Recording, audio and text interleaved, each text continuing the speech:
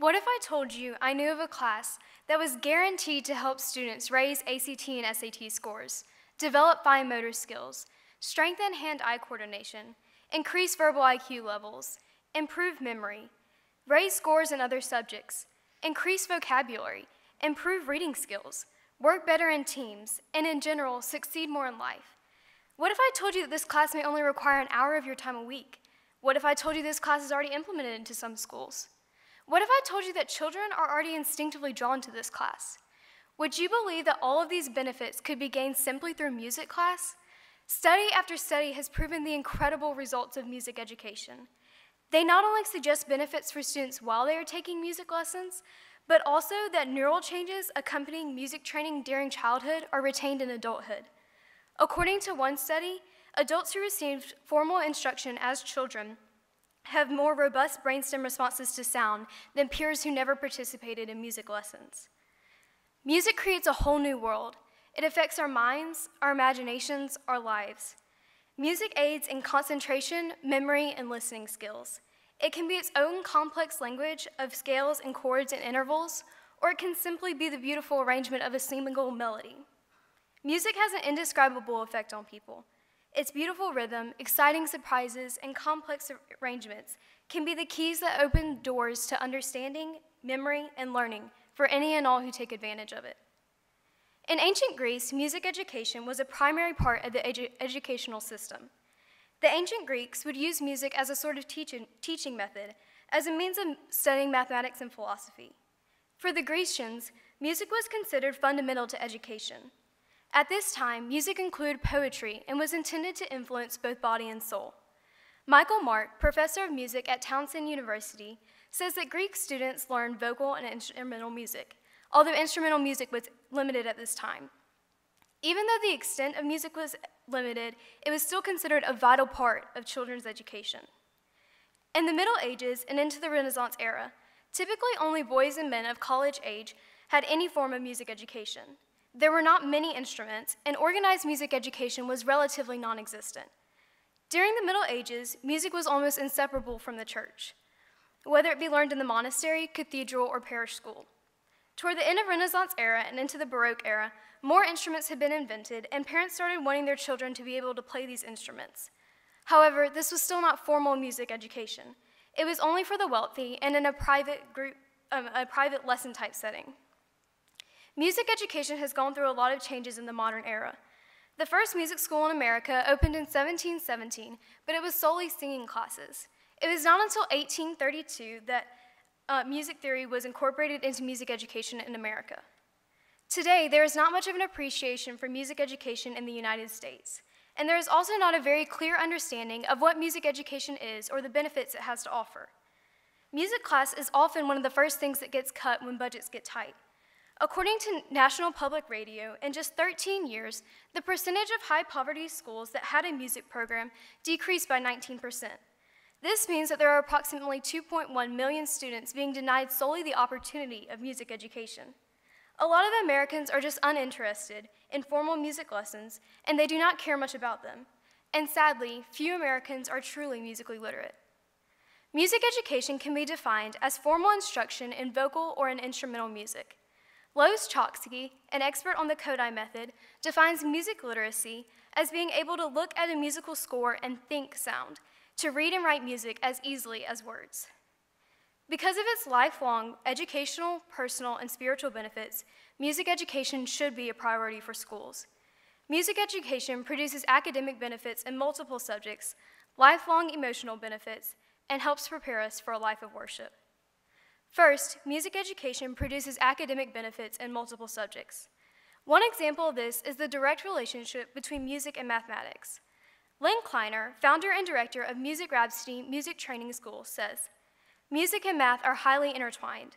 By understanding beat, rhythm, and scales, children are learning how to divide and create fractions and recognize patterns. Scales and chords show intervals and patterns.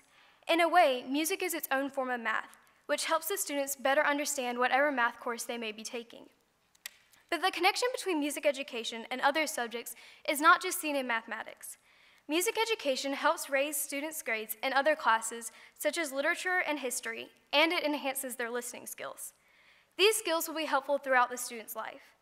According to D.L. Strait of the University of Maryland, College Park, and N. Krause, professor at Northwestern University, everyday listening skills are stronger in musically trained children than those without music training.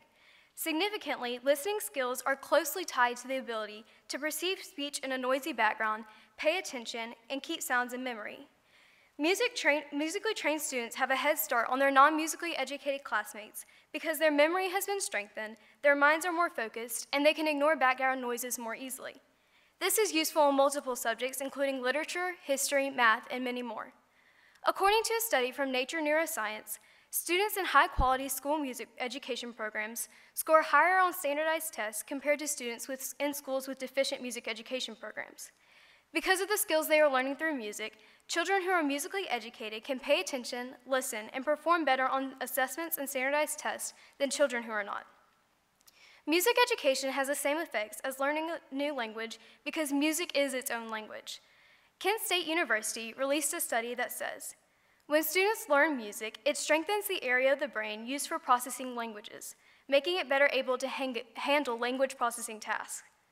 The American Council of Teaching of Foreign Languages says, people who speak more than one language have improved memory, problem-solving and critical thinking skills, enhanced concentration, ability to multitask, and better listening skills. These skills are very similar to the ones seen in those who are musically educated, and they will benefit the student throughout their lives. Secondly, music education produces lifelong personal benefits. One example is the calming yet energizing feeling that music education creates. Music education requires one to sing or play in group settings, whether that be in a performance or in a classroom. Stacy Horn, founder of the social network Echo, says, as the popularity of group singing grows, science has been hard at work at trying to explain why it has such a calming yet energizing effect on people. What researchers are beginning to discover is that singing is like an infusion of the perfect tranquilizer, the kind that both soothes your nerves and elevates your spirits. Music mentally calms a person and also makes him or her happier. Horn also says, study after study has found that singing relieves anxiety and contributes to quality of life. Music education accustoms the students to singing in groups, and because of musically educated people are more likely to continue their involvement with music, they are more likely to enjoy these benefits throughout their lives. In addition, music education produces feelings of unity and trust. According to Horn, music education produces oxytocin. She says, oxytocin also enhances feelings of trust and bonding, which may explain why still more studies have found that singing lessens feelings of depression and loneliness. Music education produces confidence in a student's life. Kent State University's study says, creating music together helps groups feel more positively about themselves and their group members, enhancing a sense of safety and improving overall mood. Singing with others releases different hormones that create a sense of unity, protection, and joy that almost nothing else can give. The benefits of becoming musically literate and having the opportunity to sing in groups is something that people can enjoy throughout their entire lives. So how do the effects of music education differ from the effects of listening to or enjoying music? The biggest difference would be in the level of knowledge and interactivity. During music education, the student is the one making the music, while an individual listening to music has nothing to do with the music he or she is listening to. In order to create music, a more personal connection is required. In music education, students reap the benefits of their own labor and thus can learn and develop more through the situation. Sharon Bryant paraphrases Dr. Nina Krause's words and says, in order to fully reap the benefits of a music class, kids can't just sit there and let the sound of music wash over them. They have to be actively engaged in music and participate in the class. While listening to music may give one similar emotions to playing an instrument or singing a song, a listener does not have the same sense of pride and accomplishment that a student partaking in music education has. Lastly, music education helps prepare us for a life of worship. As stated previously, music education helps create confidence. When people feel confident in their singing voice or instrument playing, they are more likely to perform in front of others. Often people, especially young people, do not sing in worship because they are not confident, but singing and making music to the Lord is commanded of Christians in Scripture. Therefore, believers should be joyful in fulfilling this task. Tom Olson, campus pastor at the Orchard Evangelical Free Church in Barrington, Illinois, says, when you sing, you are spiritually strengthened for trial. Paul and Silas sang praises to God during their time of trial in Acts for encouragement and strength. Music gives us strength to overcome trials. Psalm 59:16 says, "But I will sing of your strength. I will sing aloud of your steadfast love in the morning. For you have been to me a fortress and refuge in the day of my distress." Believer strength comes from the Lord, and singing and making music to the Lord strengthens Christians to do God's will. With the skills and knowledge gained through music education, the joy of singing is increased. God intentionally designed music to be this way. Olson says, "When you sing, you walk a God-designed pathway to joy." James 5:13 reminds Christians that they are supposed to sing when they are joyful. Is anyone cheerful? Let him sing praise. Psalm 5:11 says, "But let all who take refuge in you rejoice. Let them ever sing for joy." Singing brings one joy and uplifts their soul. Cassandra Shepard, a passionate community development worker, says, "When you sing, musical vibrations move through you, alternating your physical and emotional state." Singing really is one of the most uplifting, therapeutic things we can do. Singing and making music to the Lord is something Christians can carry with them throughout their lives. Music education gives them confidence to sing with joy and thankfulness to God. The Bible also makes it clear that singing glorifies the Lord. Psalm 147:1 says, "Praise the Lord, for it is good to sing praises to our God, for it is pleasant, and a song of praise is fitting." God is pleased when believers sing their praises to him. Paul tells the church at Ephesus to be filled with the Spirit, addressing one another in psalms and hymns and spiritual songs, singing and making melody to the Lord with your heart. Christians are called to glorify God with their singing and playing of instruments. Music education sharpens kingdom builders through robust worship and enhances skills to serve the body of Christ better. It is beneficial to an individual spiritually and personally. Some people may argue that most of these benefits result from conditions unrelated to music education. For example, a musically educated student may have scored higher on a standardized test than his non-musically educated classmate simply because he was taking a higher math course than that classmate. While this may be true in some cases, it is certainly not true in all. An extensive study done by the University of British Columbia in Canada took into account any non-related reasons that could have caused musically educated students to perform better than non-musically educated classmates. The research team corrected for these factors in their data analysis, and they still found a clear effect of music lessons on academic performance. These amazing benefits clearly come from music education. Another objection to music education is that there are other ways that schools can spend their time and money from their tight budgets that are more essential than music education. But what is more essential than singing praises to God and bettering a student for the rest of his or her life? The study from Kent State University says, "Unfortunately, in the push to ready children for careers that depend on knowledge of these fields, meaning social studies and science, many school districts have cut the field that could hold the key to them all, music. Music could hold the key to all other fields of study, and it's not even time-consuming. Mrs. Diamond, who teaches music to K-5 through 5th graders at Evangel, says that a student can make strides towards music literacy with as little time as 20 minutes 2 times a week for younger students and 30 minutes 2 times a week for older students. Music education sets a student up for success in all classes, personally benefits them, and helps them to worship in a way that is pleasing to the Lord. It creates confidence in young men and women to become soldiers in Christ's army, to sing their Creator's praises, and to glorify Him. Here at Evangel, Mrs. Diamond uses the Kodai method to teach music literacy.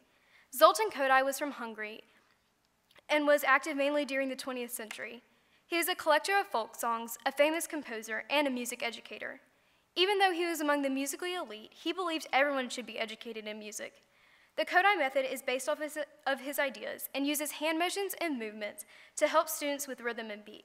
It combines all of that with singing to help students stay on pitch and keep the beat. Many observers, myself included, have noticed a difference in Evangel students' musical skills since Mrs. Diamond began teaching them music literacy. The students, even at a young age, are able to keep tempo and stay in tune. The Kodai method has proven to be a very effective way of teaching these amazing skills. According to a study done by Art Music Academy, children who study a musical instrument are more likely to excel in all of their studies, work better in teams, have enhanced critical thinking skills, stay in school, and pursue further education. The benefits of music education do not stop with high school. Students who are musically educated are more likely to go further in life. Because music education helps with building confidence, forming social bonds, and lifting emotions, it should be a priority for schools. Music education is such a vital part of children's educations. Parents and teachers must work together to implement music education into all children's education for their benefit. Thank you.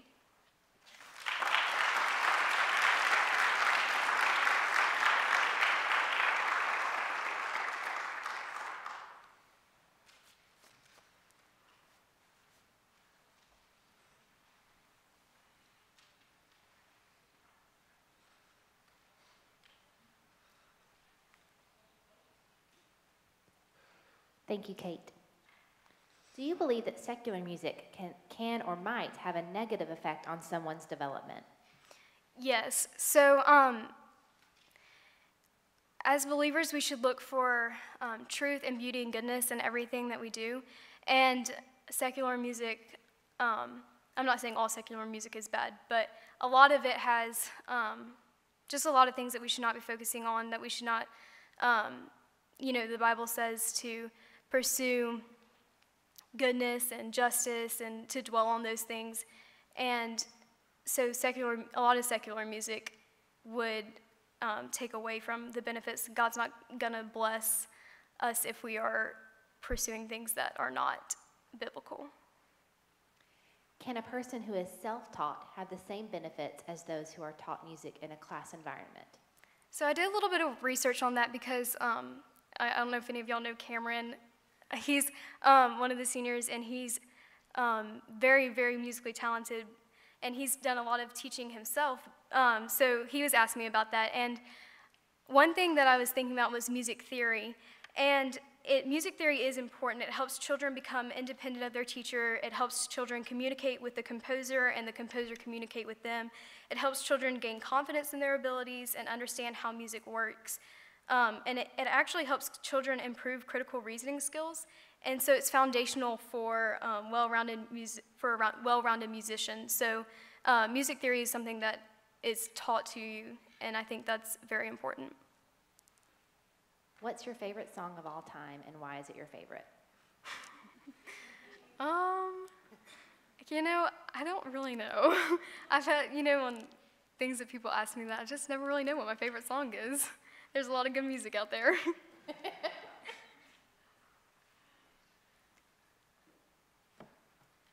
How did you choose your topic? So I took piano lessons for 10 years, and I definitely enjoyed playing the piano. And I remember at one point during my time from taking lessons, our piano teacher sent an email to my mom with an article in it that talks about how music education physically alters your brain. And I was really interested in that. And so I wanted to do a little bit more research on that, and that's where my thesis came from. Because of the many benefits of music education you outlined, do you believe it should be mandated in public and or private education? I definitely think it should be way more heavily incorporated. And I think, especially at a young age, it's very, very important. And I think just all the benefits should encourage us and to pursue excellence in music.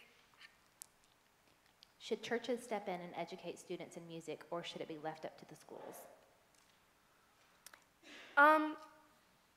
Well, I think it depends a little bit on, well, churches have things like choirs and stuff, so I guess for a church to step in and tell a school what to do, churches don't really have power over public schools, so I don't think I can say anything about whether they should or not be able to do that, because they don't. But for a private school like Evangel has say in what ECCS does, I think that it is important for them to encourage this kind of behavior. What about non-Christian schools that don't focus on singing to the glory of God or on singing hymns? Well, that's a whole different thing, because non-Christian schools don't focus on these things that I'm talking about, the pursuit of excellence and dwelling on the things of the Lord. How has your music education impacted you? So it's a little bit hard to say, because I don't know what I would have been like without my music education. But as far as the emotional benefits and the spiritual benefits, it's definitely, for me to be able to sit down and play the piano, it brings me joy, and I like to be able to worship in that way. And I also sometimes I sing in our church's choir, and that's definitely a huge blessing. So, thank you, Kate.